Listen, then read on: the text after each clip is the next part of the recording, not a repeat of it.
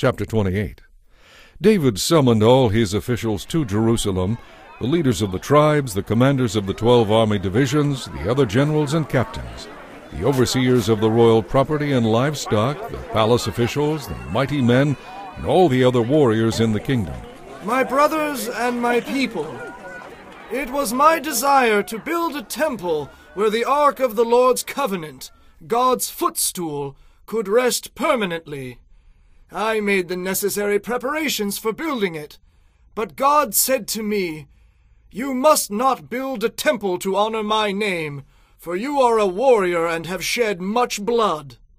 Yet the Lord, the God of Israel, has chosen me from among all my father's family to be king over Israel forever.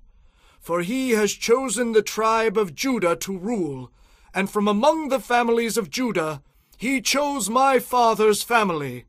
And from among my father's sons the Lord was pleased to make me king over all Israel. And from among my sons, for the Lord has given me many children, he chose Solomon to succeed me on the throne of his kingdom of Israel. He said to me, 'Your son Solomon will build my temple and its courtyards, for I have chosen him as my son, and I will be his father. And if he continues to obey my commands and regulations as he does now, I will make his kingdom last forever.' So now, with God as our witness, I give you this charge for all Israel, the Lord's assembly. Be careful to obey all the commands of the Lord your God, so that you may possess this good land and leave it to your children as a permanent inheritance.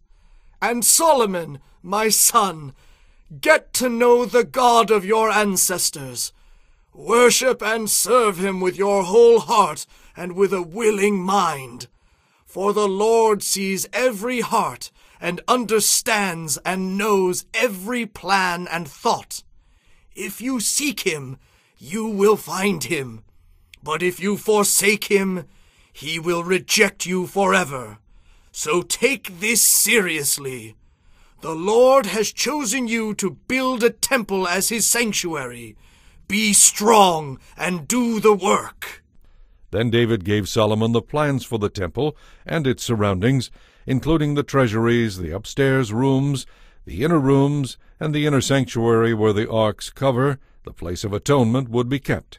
David also gave Solomon all the plans he had in mind for the courtyards of the Lord's temple, the outside rooms, the treasuries of God's temple, and the rooms for the dedicated gifts.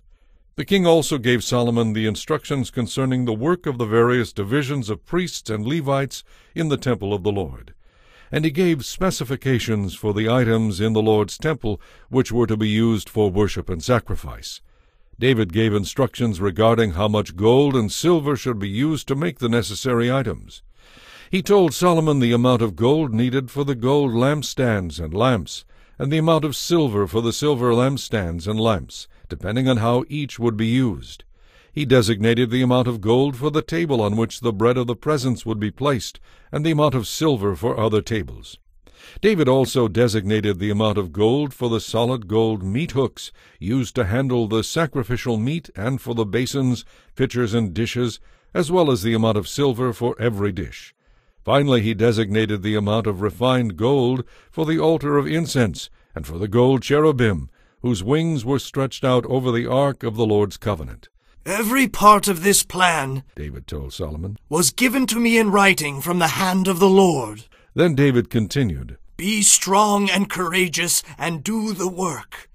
Don't be afraid or discouraged by the size of the task, for the Lord God, my God, is with you.